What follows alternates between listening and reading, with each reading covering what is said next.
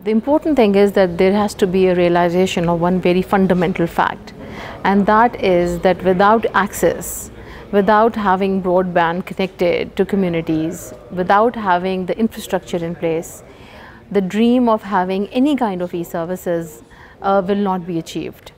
Therefore, the infrastructure development is a key aspect for realizing the goals of providing e-agriculture or e-health or e-learning or any kind of e-financial services, e-commerce, and you name it. So the priority of the governments should be to have that basic infrastructure in place in the form of laying of the optic fiber cable, providing mobile broadband, providing any type of broadband that even if it is through satellite, but to connect the people, to connect the masses remains the key factor for realizing the agenda of providing e-services. Now, as we move along, the complaint that you will find countries making is that the priority of their budget remains on other areas, and the internet or the broadband or infrastructure, the e-corridors do not seem to have the priority of governments, especially in developing countries or least developing countries. But here the point is that the networks and the operators who are rolling out the telecom services are making a contribution to the exchequer in the name of the universal service obligation.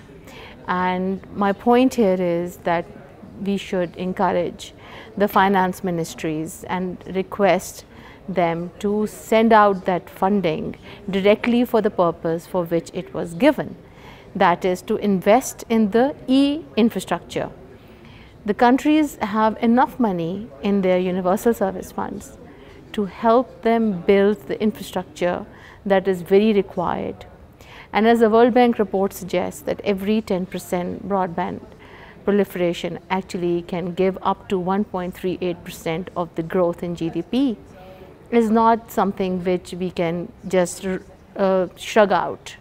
It is an important study, and if this study is accepted by countries, if they work on this particular target, they would be able to have growth as a byproduct of providing the e-corridor and e-services and the infrastructure that is required for the broadband.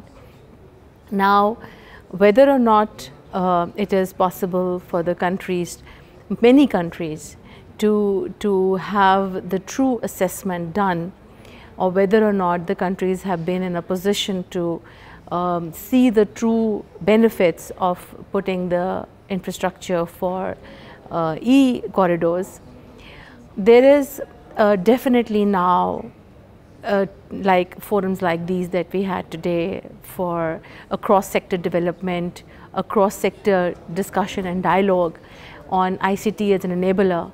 There certainly is more understanding of the benefits which the e-infrastructure, the e-corridors bring to the overall development agenda. The Sustainable Development Goals, all 17 of them, do not contain even a single goal which talks about ICT proliferation. But then within each and every goal, ICT as an enabler remains the key factor. So for ICT as an enabler, this in itself puts out ICT in the forefront, because without the infrastructure, there is no possibility of reaching out to those who need us the most. The conclusion and I would say the bottom line of this entire activity outcome that we say is what would be the outcome, is that your mobile phone turns into your doctor, the mobile phone turns into your agriculture expert, the mobile phone turns into your bank, the mobile phone turns into your teacher, your counselor, and the mobile phone turns into your source of earning revenue, economic empowerment, gender, the gender can actually be empowered, the balance can be created by bringing more girls online and providing them the opportunity to bring out e-commerce activities through using their mobile connections. So this realization, these debates like this, the forum today that we are here on e-health, create these opportunity for people to come together, discuss the issues, realize the potential of having the ICT infrastructure in place for them to achieve the objective, whether it is of the health ministry, whether it is of the education ministry, whether it is of the finance ministry, whether it is of the commerce ministry, whether it is of the interior ministry, you name it. Going forward, sometimes I feel that the ICT ministries are going to be the most prominent ministries in any governments, because the kind of role and the kind of importance the ICT is taking over the years and the contribution that the ICT sector brings to the overall governance, the citizens, the benefit that the citizens get from it, there is a need for the governments to focus more on the ICTs.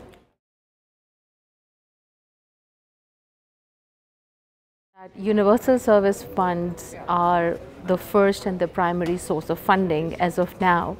What happens is that the universal service funds come to the exchequer, but unfortunately that funding does not get used for the purpose for which it was originally made. The universal service fund was created as a contribution by the telecommunication sector as part of their corporate social responsibility to reach out to those areas where there was otherwise not a commercial case. So for the purpose of ubiquitous development, for providing equal opportunity to people living across the board in all countries, this fund was accepted, this contribution was accepted, and this contribution is made by the telecommunication companies. Now this is the first source of revenue that is to be used for putting out the ICT infrastructure. If there is a need to further enhance or complement this fund, then obviously the governments have to chip in whatever is required. But my experience tells me that the money that comes in the name of universal service obligation actually runs into billions of dollars overall if you look at the entire globe. And if we want to connect the next 3.5 billion, we have to be honest, we have to be sincere with the cause, and we have to allow, the finance ministries have to allow this fund to be utilized for the purpose of reaching out the underserved, unserved areas, and for putting out the e-infrastructure in place, so that the operators can reach out to those who need it the most.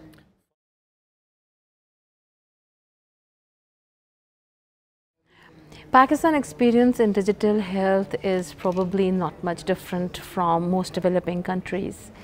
We today are in the process of rolling out mobile broadband to the underserved, unserved areas, putting the infrastructure in place.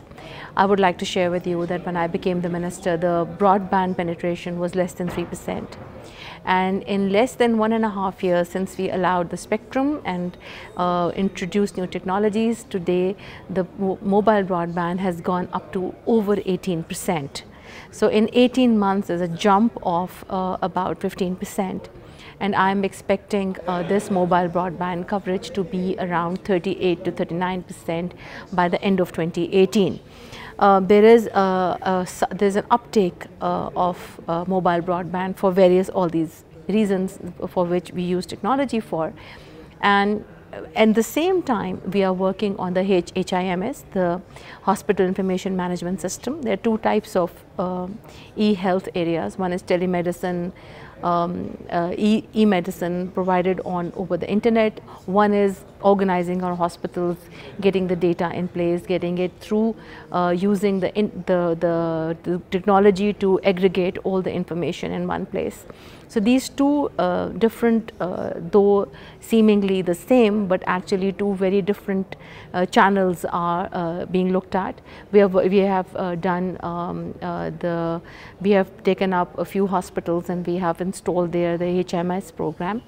And at the same time, as we are rolling the infrastructure, we are also making 500 telecenters and we are also working on providing, as I said, mobile broadband, providing access to people, and also at the same time working on providing affordable connectivity to the unserved areas.